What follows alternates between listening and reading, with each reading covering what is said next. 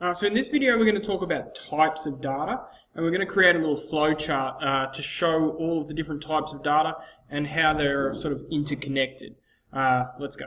So the first type of data we've got is quantitative. Now quantitative, like quantitative quantity, like a number. So any kind of data that you can collect which is number data, like someone's age or their height or their weight, that's quantitative data, number data. Let's compare it to qualitative data. So quality, like the quality that something has. So for instance, black hair, brown hair, red hair, blonde hair. This isn't number data, this is qualitative data, quality data. So another word that you might want to use for this is categorical.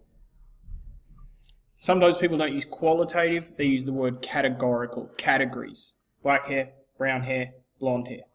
So there are two major types of data, number data and categorical data. But we can split those data types into different data types as well. So I'm going to split up our quantitative data. So inside of our quantitative data, we can split that into two groups, discrete or continuous data.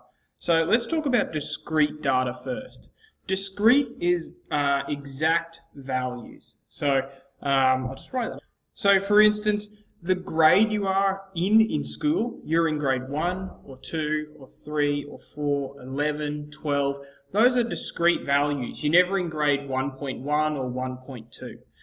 Now another example of a discrete value, shoe size. Okay, so you're either 9 or 9.5 or 10. You're not 9.25786. These are discrete values. They can only be certain things. Now, if we compare that to continuous, continuous can take absolutely any value. So let's think about a person's weight or height. Now, you can have an infinity of different weights or heights for a person.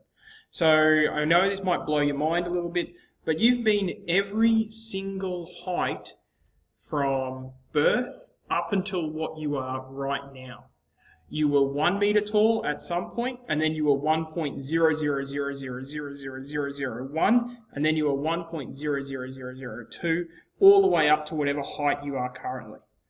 Crazily, you've actually been an infinite number of heights all the way up to it. Same with your weight. You might think you're about 75 kilos, but actually you're probably 75.27659862334. So continuous can take absolutely any value, whereas discrete are only exact values. Now those exact values can be 7 or 7.5 or 7 3/4, but they can only be those discrete values. Continuous can be anything at all.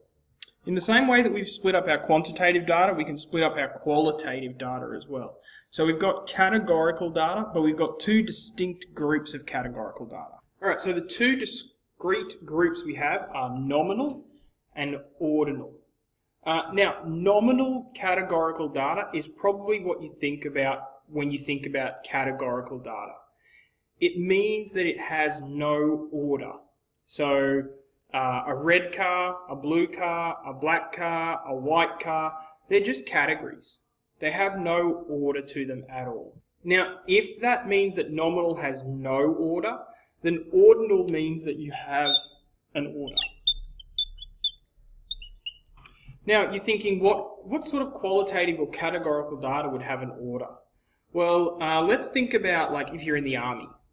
You're a private, and then you're a lance corporal, and then you're a corporal, and then you're a sergeant, and then you're a staff sergeant. This is an order. It might not be numerical data, but it definitely has a distinct order to it. When you get your grades at the end of the semester, you might get a VLA, an LA, a sound, a HA, or a VHA. Now again, these are categories, but they're also ordinal categories. They're categories with an order. Okay, so this is data, quantitative or qualitative, numbers or categorical, discrete or continuous, so the numbers can either be exact values or continuous, an infinite number of values, Qualitative, nominal, either no order, black hair, brown hair, red hair, cars, red, yellow, green, blue, or ordinal, some sort of categories, but they're in an order. Types of data.